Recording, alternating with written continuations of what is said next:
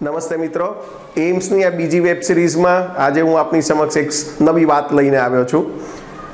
મિત્રો, સૌથી પહેલાં આપને એક રિક્વેસ્ટ છે કે જો આપ ફેસબુક પર આ વેબ સિરીઝ જોઈ રહ્યા છો તો એને લાઇક કરી દો, અથવા આપ યુટ્યુબ પર નિહાળી રહ્યા છો તો એને લાઇક કરી સબસ્ક્રાઇબ કરી દો, એટલે દર ગુરુવારે હું આપની સમક્ષ વેબ સિરીઝ લઈ અને પહોંચી શકું। મિત્રો, થોડા દિવસ પહેલાં વાંચેલી અને આજે ખૂબ જ યાદ આવતી એક શાયરી, એટલે हे खुदा इतनी खुशी ना दे कि अहंकार आ जाए, हे खुदा इतनी खुशी ना दे कि अहंकार आ जाए, पर इतने गम भी ना दे कि आस्था ही चली जाए। મિત્રો, આ ગમ અને આસ્થાની લડાઈ ઘણી સદીઓથી ચાલતી આવી છે, પણ જ્યારે આરોગ્યની વાત હોય ત્યારે 20મી સદીનું ભારત અને 21મી સદીનું ભારત બેમાં ખૂબ જ ડિફરન્સ છે, ખૂબ જ ફરક છે।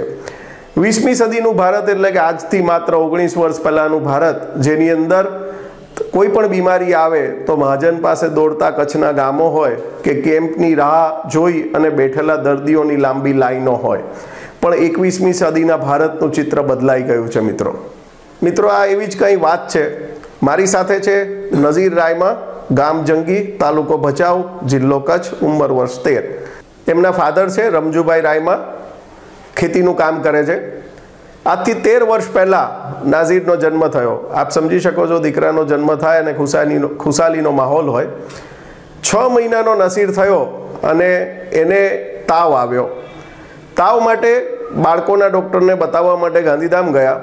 ત્યાં આગળ તપાસતા ડૉક્ટરે નિદાન કર્યું કે એની બરોળ વધે છે અને લોહીના તપાસોનો દોર શરૂ થયો અને થેલેસેમિયા મેજરનું નિદાન થયું। લોહીના ટકા વારંવાર ઘટી જાય। પહેલાં લગભગ 2 મહિને એક લોહી ચડાવવું પડતું, ત્યારબાદ દર મહિને લોહી ચડાવવું પડતું, અને ધીમે ધીમે કરતાં 1 મહિનામાં 2 વાર, ક્યારેક મહિનામાં 3 વાર લોહી ચડાવવું પડે। એટલે મિત્રો, આપ સમજી શકો છો, છેલ્લા 12.5 વર્ષથી લગભગ 300થી વધારે બોટલ લોહી એને ચડી ચૂક્યું છે। મિત્રો, હવે શરૂ થાય છે 21મી સદીના ભારતના બદલાતા આરોગ્યની વાત। મેં આપને કહ્યું કે 300થી વધારે બોટલ લોહી ચડાવવા છતાં એમને ખર્ચ નથી થયો। છેલ્લા 5 વર્ષથી ગાંધીધામમાં કાર્યરત IMAની બ્લડ બેંક દ્વારા એમને મફત લોહી પૂરું પાડવામાં આવે છે।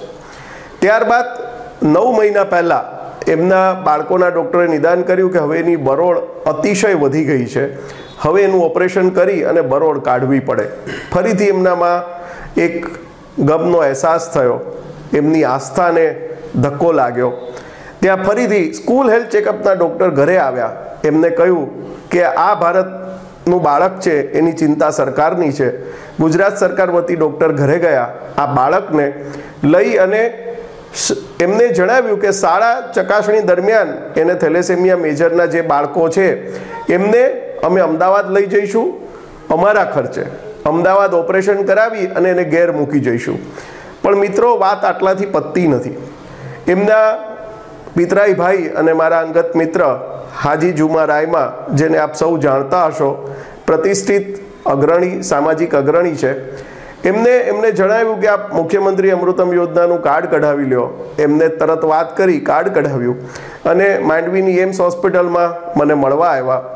અને મિત્રો, આપને જણાવતા ખૂબ જ આનંદ થાય કે ગઈ તારીખ 16 ફેબ્રુઆરીના સવારે 6 વાગે અમદાવાદથી આવેલા પીડિયાટ્રિક સર્જન ડૉક્ટર કુણાલ શાહ અને ડૉક્ટર કેયુર ભલાવતની ટીમ તેમજ એમ્સની સમગ્ર ટીમની 3.5 કલાકની મહેનત પછી લગભગ 4 કિલો વજનની અને લગભગ 16 ઇંચથી વધારે લાંબી બરોળ એના શરીરમાંથી દૂર કરવામાં આવી।